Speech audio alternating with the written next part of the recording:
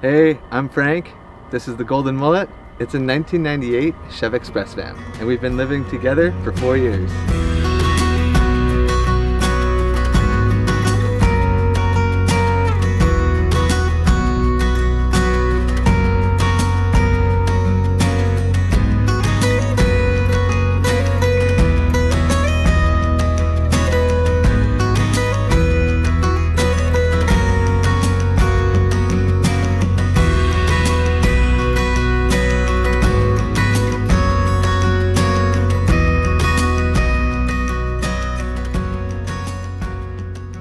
The van was completely stock when I got it. It had like the 4 captain chairs, kind of like that one. Your typical conversion family traveling vehicle, but it basically started with a sheet of plywood right across the back and like plastic bins to keep things kind of just stored. And then this version here is hopefully the last version, because I've done a lot of renovations, but it's fully insulated. It's set up for what I need. And let me take you on inside. This is just a 3-burner propane cooktop. It came from someone's end of the driveway. They just had a for sale sign and they wanted 60 bucks for it. I ended up getting it for 20. And it was out of an old pop-up tent trailer.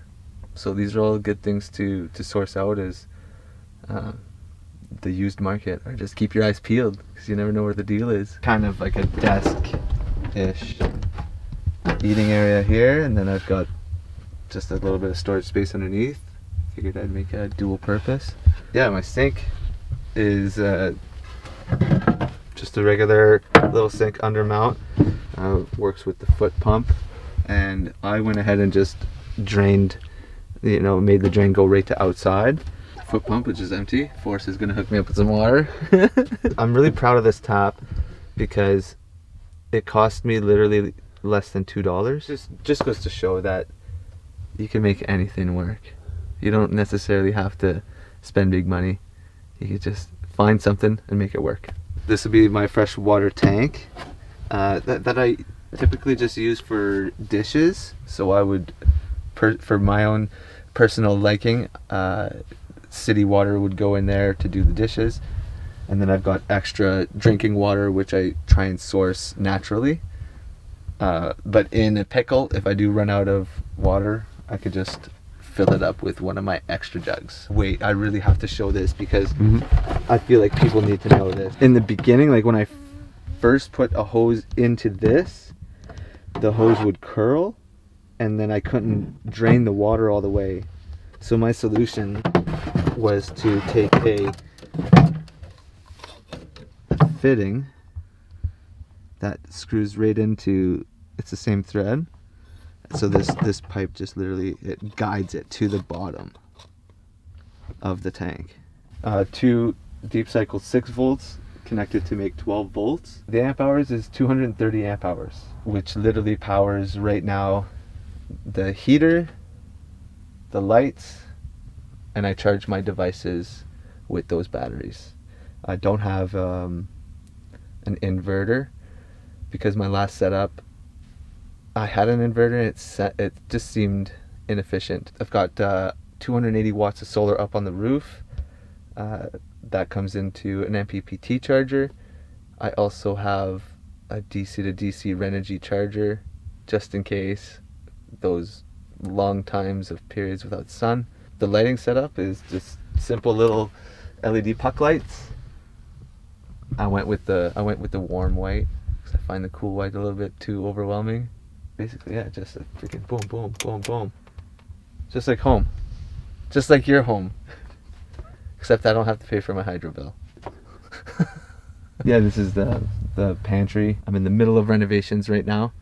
So I'm kind of just figuring out where everything's gonna go and making it work the best for my setup. This is my hamper back here.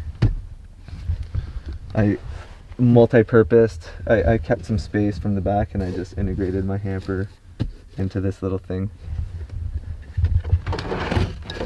Just a couple of mason jar storage there for some dry goods and oil. It was a must to be insulated.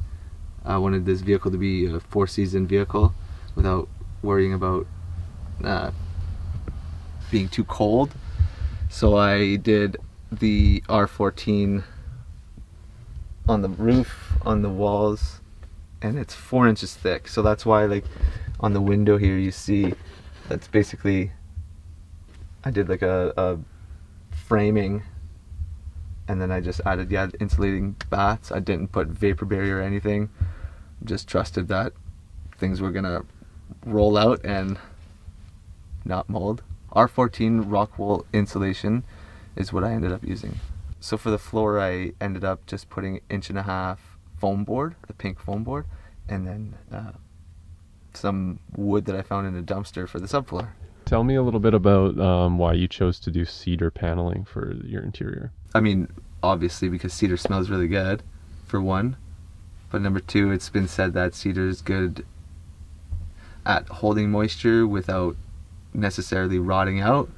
So I figured in a space that is constantly battling with moisture, it would be safe and effective. And yeah, like I said, it smells good.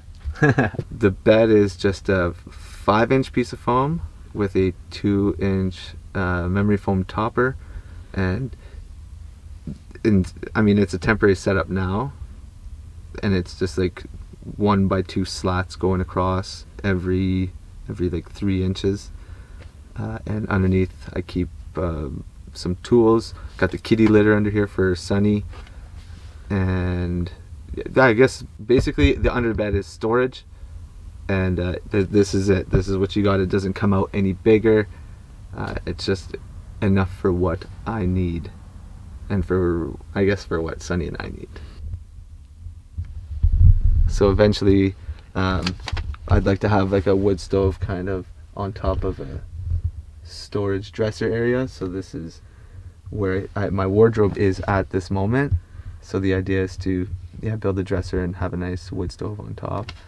That way I can give my little diesel heater a break sometime and burn some wood that is collected from urban areas, or just a dead tree that's fallen on the side. For me, it felt important to have the batteries stay at like a decent temperature, because in my previous build I didn't really have a space for air to flow around the batteries, but I built what is a vent underneath the batteries, so the heater duct goes into this box, which flows air on the inside, but also keeps the batteries toasty. The clothesline 4 years ago was the first modification I made to the van, and it just stuck because it just makes sense. But yeah, I like skateboarding.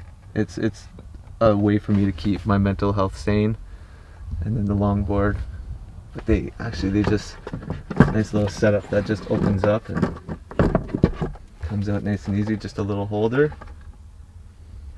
In this build I didn't think I was actually gonna have space for the boards, and then I just looked up and I was like, that would make great decoration. I used a U-Haul moving blanket for the back and for the front, and to kind of add insulating value on this window, and then just finish it off with a nice tapestry. For these two windows here, I was able to source out some extra foam, so I just put them right in there, and it adds like good, I feel like it adds, you know, good thermal value. The rough country lift, to my understanding, is marketed for other vehicles, but it also works on this vehicle. It's a 4-inch lift with upgraded upper control arms, upgraded leaf pack at the back. So for the front, it was a bolt-on spindle, and that was it. So it didn't change like the suspension geometry. At the back, I did a leaf spring that has a bigger arch, and then I added a 2-inch lift block. So that's how we raised the van 4 inches. Nice. And then it's on 33-inch tires.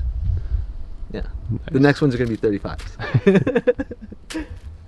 And the idea with the lift was to, because I want to say, like, I did 2.5 to 3 years of solid, like, kind of road traveling, finding the spots like off, you know, just the classic touristy spots. And I just knew from growing up like exploring in the woods that there's more out there, but it's not necessarily accessible with like a regular stock vehicle.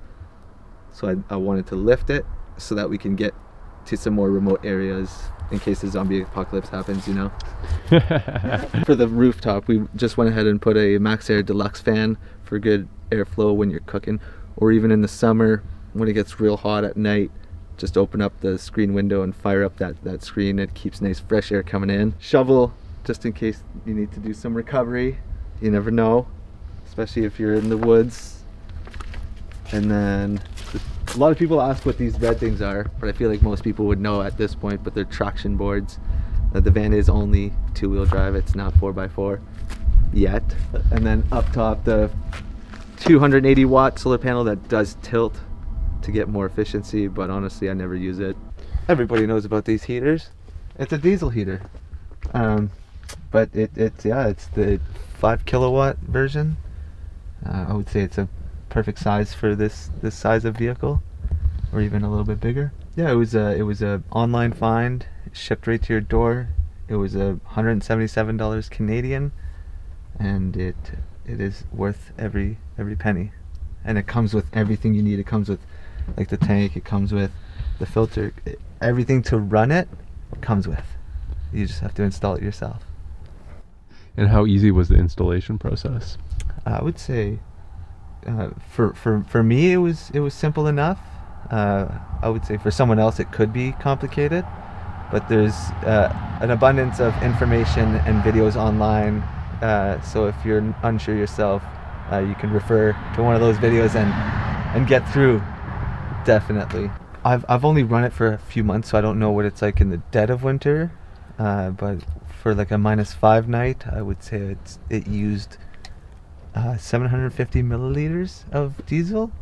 With the price right now, that's $1.10 per night for like a 6-hour run.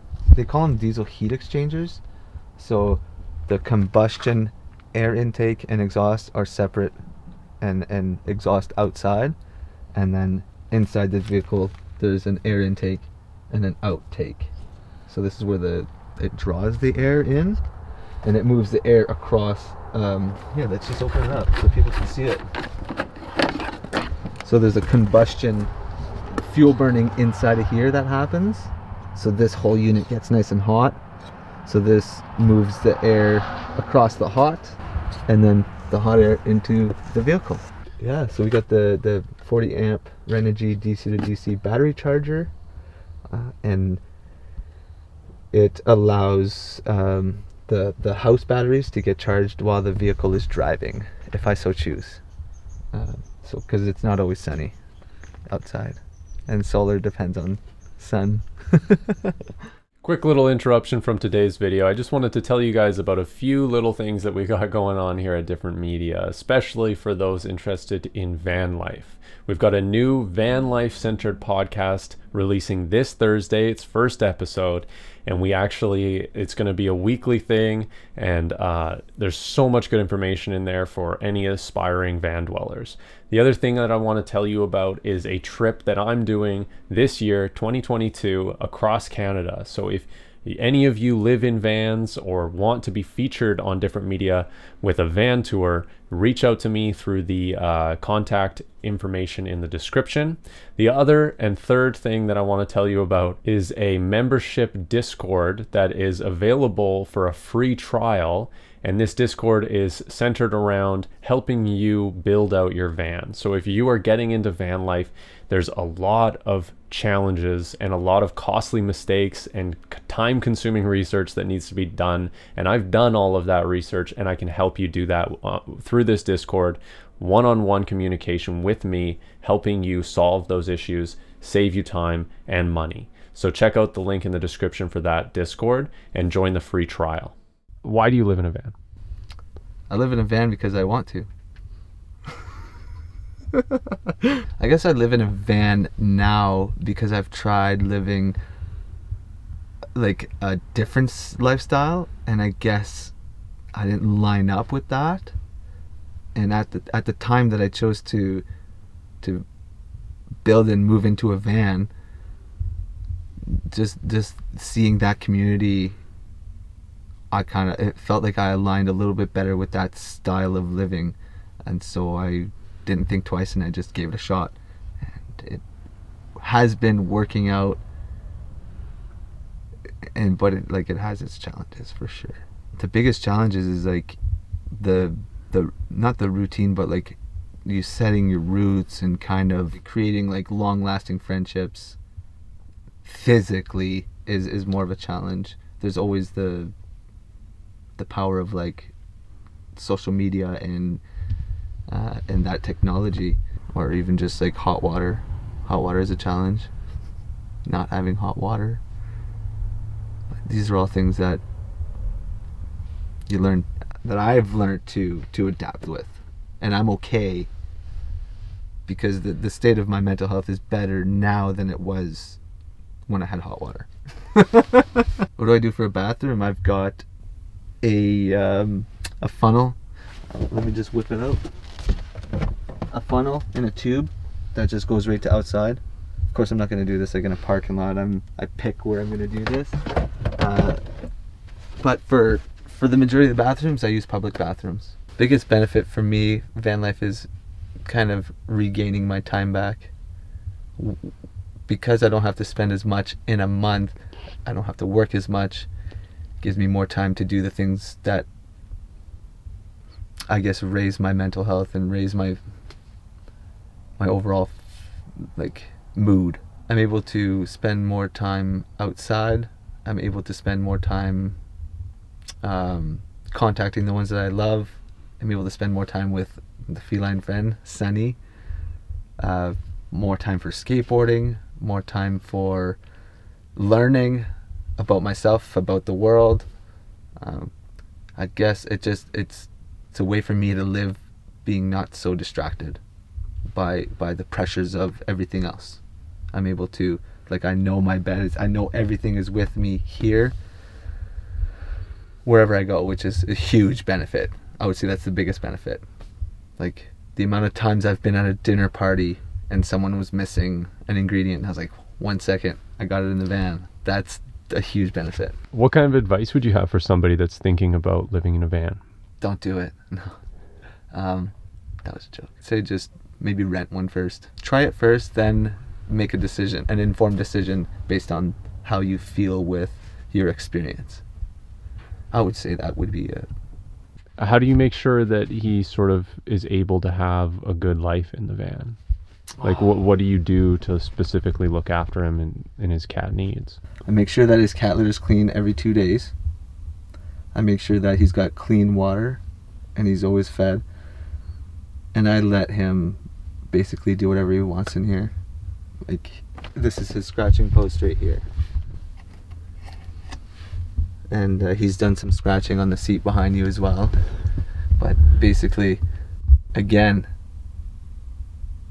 to most people, like a cat scratching on their belongings or like a leather seat, that would be like detrimental. People, someone might think to discipline the cat, but I feel like it's the opposite. Like, I have to discipline myself to be okay with certain things, because the chair is replaceable, the cat is not. To keep him happy, I bring him outside every day. I spend at least 15 minutes of like affection time with him. He's happy and content. He doesn't have a problem laying around and making himself comfortable. It's definitely different when the van starts moving. He'll sit on the seat and that's his spot. Why did you go the DIY route instead of buying something that was pre-made? That's a good question. I feel like it was a no-brainer for me to go DIY, because I've always been crafty with my hands, arts and crafts. My grandfather was a woodworker. He taught me everything I know, the basics, and then I kind of just expanded from there. But this is a way for me to be creative. To show my creativity was this. Yeah, so that's why I went the DIY route. Going back to the challenges of van life, I feel like that was one of the challenges, is letting go of all the belongings, because for me it boiled down to understanding that I had traded my time for money to then be able to buy the things that I possessed, and then holding that tangible thing with that understanding of how it was acquired, it was hard to just let it go. So it was very important for me to downsize at a slow rate, not just jump into it. So like when I decided to downsize and to start the process, basically like day one was open your wallet, go through your wallet, whatever you don't need, get rid of. And then like day two was like books, go through your books, the ones that you really want, keep. And then by like day 5 I was into the wardrobe and whatnot. But by day 5 I had the mentality, and it was easy for me to start getting rid of things. It was like I could feel the weight off my shoulders, like just by getting rid of those things. Yeah, I would say it's moving forward, it's empowered me to make better decisions when buying an item. So I won't just buy something on impulse. I mean, I'm not perfect, I still do, but I definitely put a thought or two into it beforehand. Oh, how do I shower? Baby wipes, truck stops, your friends.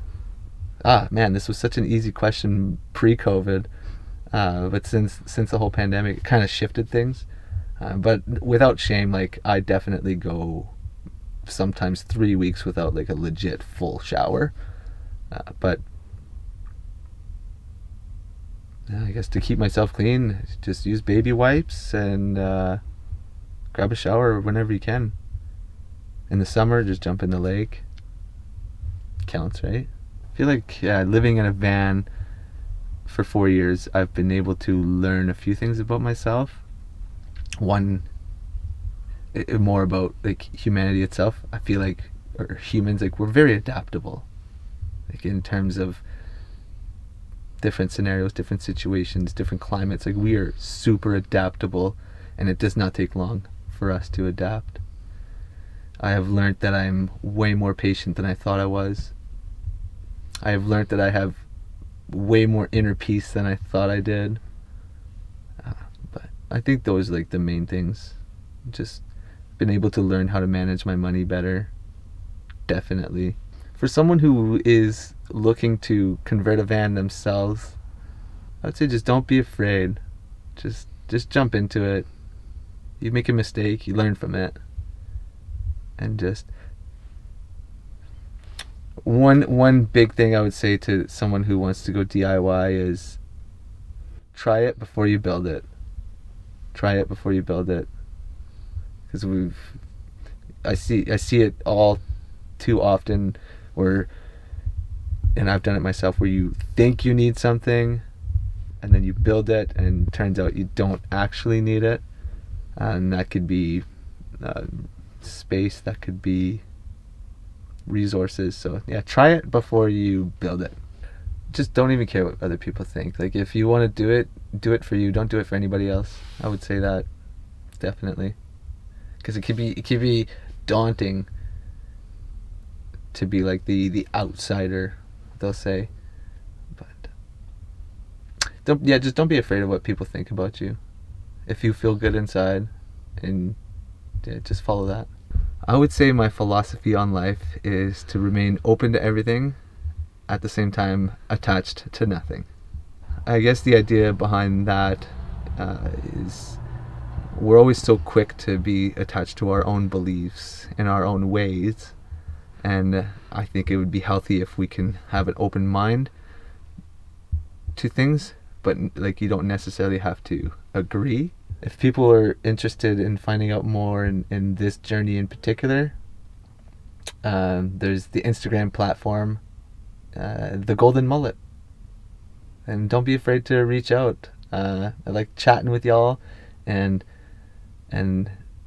learning about you guys. If you enjoyed that and want to check out more alternative dwellings, we have a playlist popping up that is all the episodes that we've ever done. There's van tours, tiny home tours, sailboats, off-grid, garden tours, all sorts of cool stuff. So check that out. Thanks for watching. Hit subscribe. We'll see you on the next episode.